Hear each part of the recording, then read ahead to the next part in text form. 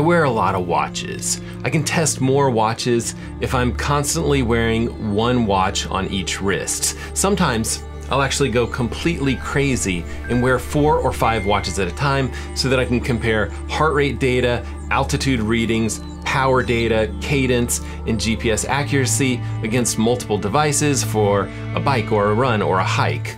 But recently, this little nagging question started to creep in.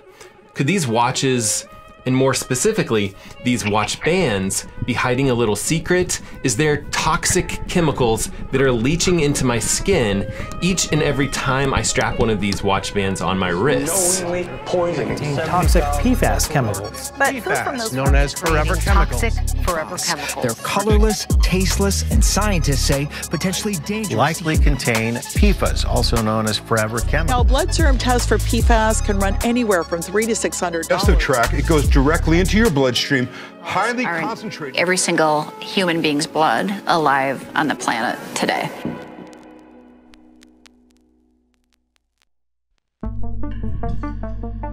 So recently, a class action lawsuit has been filed against Apple, alleging that some of their health-focused Apple Watch bands contain dangerously high level of PFAS. For those of us that don't know all that much about PFAS, PFAS stands for per and polyfluoroalkyl substances, and these are synthetic chemicals that have actually been used in manufacturing since the 1930s. And some people call them forever chemicals because they don't actually break down very easily in the environment or in our bodies.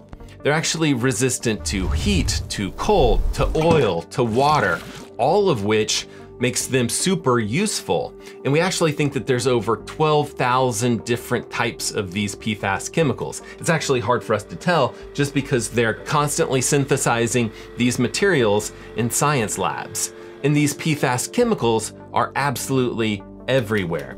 So they're in your clothing, your cleaning supplies, your non-stick cookware, your mattresses, your food packaging.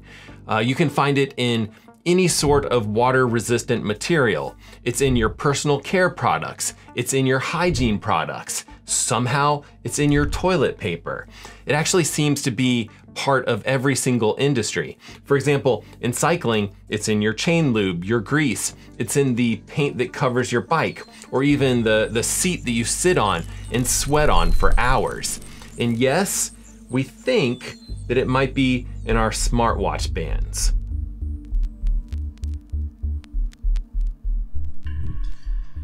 The 3 specific watch bands being called into question are the Apple Sports Band, the Ocean Band, and the Apple Watch Nike Sport Band, all of which use fluoroelastomer, all of which I own. This lawsuit seems to be leaning heavily on a recent study done by the University of Notre Dame, where they looked at 22 watch bands and they found that 9 contain elevated levels of one type of PFAS. But what's interesting about this University of Notre Dame study is that the results were actually broken down by watch band price, and the brands weren't specifically labeled. They were just grouped by price here. And we're kind of assuming that the Apple Watch bands could be the ones that are in the more expensive category. So 9 contained PFHA, and 15 of the 22 bands contained high percentages of total fluorine concentration. And high fluorine levels are a key indicator of PFAS materials. What's wild about this study is that things don't line up the way that we would think that they would line up. With these 3 groups of watch bands, again, grouped by price, the inexpensive group, around 5 watch bands, all had less than 1% fluorine. The mid-price group, there were actually 14 bands in this group, 2 had negligible fluorine, 7 fell into the 25 to 50% range, and 5 showed very high levels, 50% or more. And then finally, the expensive group, which we actually think probably includes Apple Watch bands. Only 1 band fell in the medium range, while the others had very high fluorine levels. So it's actually a little bit frustrating to me that there's nothing in this study that specifically or clearly states which bands fall into which categories. But let's assume that our Apple Watch bands have a very high fluorine level for a second here. I think our next question might be, how freaked out should we be here? I mean, A little forever plastics in our bloodstream, it's probably not all that bad, right? Well, sadly, the answer to that also isn't as straightforward as we might think. PFAS chemicals have been linked to multiple health conditions, including immune suppression, hormonal dysregulation, developmental delays in children, low birth weights, accelerated puberty, an increased risk of certain types of cancer, in particular kidney cancer and testicular cancer, high blood pressure in pregnant women. I like to think that Apple's next smartwatch might give us some insight into those high blood pressure readings, but who knows? But the World Health Organization's International Agency for Research on Cancer actually classifies PFAS as a possible human carcinogen. Specifically, a meta-analysis actually found that high levels of PFAS exposure was associated with a relative risk of 1.74 for kidney cancer and 2.22 for testicular cancer. I'm starting to second guess my decision to melt down and inject the contents of my Apple Watch directly into my bloodstream. But I'm still on the fence here. Now, in a world full of 40-second videos, 140 character limitations, sensational headlines, I'm gonna do something a little crazy and try to dig a little bit deeper, not super deep, bear with me for a minute, because most of the harms that these PFAS studies are showing are within communities with very, very high exposures. We're talking about people that are living near plastic chemical plants 24 hours a day, 7 days a week. Whereas the average person wears an Apple Watch band for about 11 hours a day. So I don't really think that we're talking about the same exposure levels here. But let's go absolutely crazy and explore a worst case scenario. Let's assume that we have a watch band that weighs about 30 grams. Imagine that over an entire year, your sweat completely dissolves the band. You've got some of that alien level super acidic sweat somehow. And in addition to that, you've also got the type of skin that would make the brawny paper towel guy super jealous, and you're able to absorb 50% of the PFAS chemicals through your skin, and the other half just falls on the ground. So instead of 11 hours, let's also assume that you never take off your cancer-tastic Apple Watch band. And so using the highest levels found in our study, around 16,662 nanograms per gram, that works out to roughly 250,000 nanograms of PFAS per year, or about 685 grams per day, which doesn't sound great, or it doesn't sound great until you actually compare it to the daily threshold limits, which were actually difficult to find. But in Australia and New Zealand, that limit is around 20 nanograms per kilogram, or roughly 1,500 nanograms for someone weighing 75 kilograms, or about 165 pounds. I guess if you're like me and you weigh about 8 times that, you can handle even more PFAS chemicals. But even in this extremely exaggerated scenario, we're under half the legal limit here. Now, to be fair, the EU suggested threshold is closer to 330 nanograms per day, and in that case, we're doubling the legal limit. But I still think that our worst case scenario is at least off by a factor of 10 here.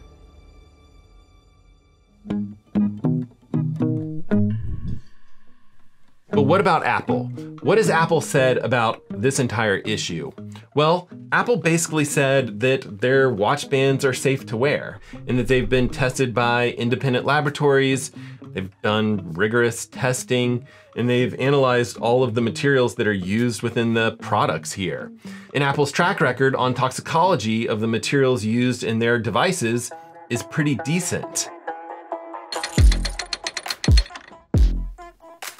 In the 1990s, Apple started its Safer Materials program, and they restricted some heavy metals and polyvinyl chloride. At the same time, they created their regulated substance specification, which required all of their suppliers to follow its own restrictions on hazardous substances. In 2009, they eliminated bromate, flame retardants, BFRs. Apple also eliminated 2 PFAS members from their products in 2010 and 2013, which was extremely proactive Keep in mind, at the same time, there was no global requirement to do so. In 2014, they eliminated benzene in hexane and chlorinated organic compounds in cleaners and degreasers from its final assembly process. In 2016, Apple added thioin and N-methyl-2-pyrrolidone to its banned substance list. In 2019, Apple began requiring all suppliers provide information on all chemicals used in their manufacturing process as part of Apple's Chemical Safety Disclosures Initiative. And then in 2022, Apple published a report detailing all of this in their Toxicology Assessment and Materials Selection Report. Lastly, also in 2022, and long before the University of Notre Dame study, Apple released this report on its plans to phase out forever chemicals from its products. Notice it says plans to phase out and not eliminate. So I don't actually think that Apple is denying the presence of PFAS materials outright. I think that they're insisting that the current levels that they have are safe. And I think that they are clearly stating their plans to eventually eliminate, products that have things like fluoroelastomer in them. Not really for health reasons, but probably more for environmental reasons. And I think that it's important to at least reference the amount of time that it's going to take for any of these companies to make informed substitutions. Really, any of the materials used in these products, the material engineers are going to need to make sure that they're not going to replace these plastics with something that's, worse for the environment or worse for our health.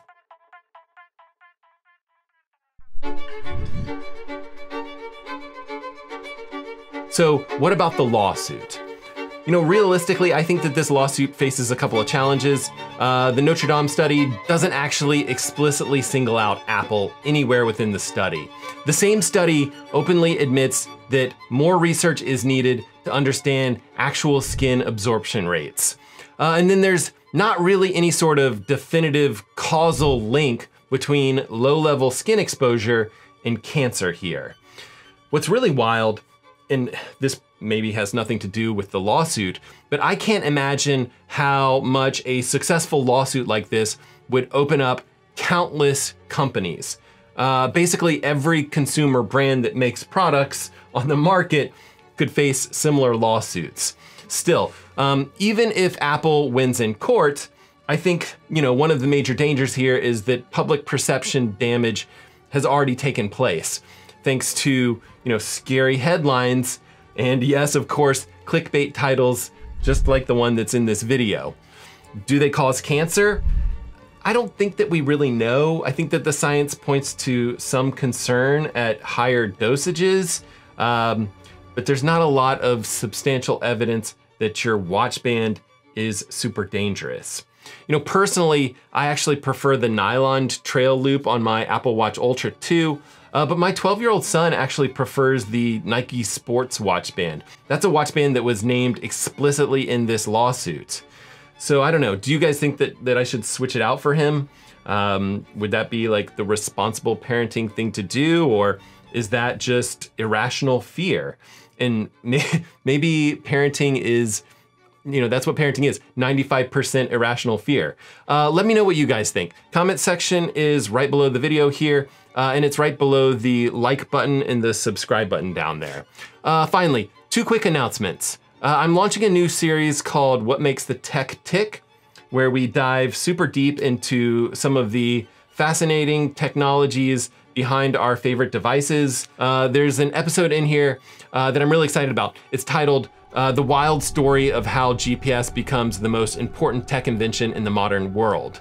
Then lastly, I wanted to mention that all of the sources that I used in putting this video together today are all linked below this video in the description, but I'll also list them on the side here. So if you do want to go and explore this topic further, you've got the links, you've got all the resources that I used.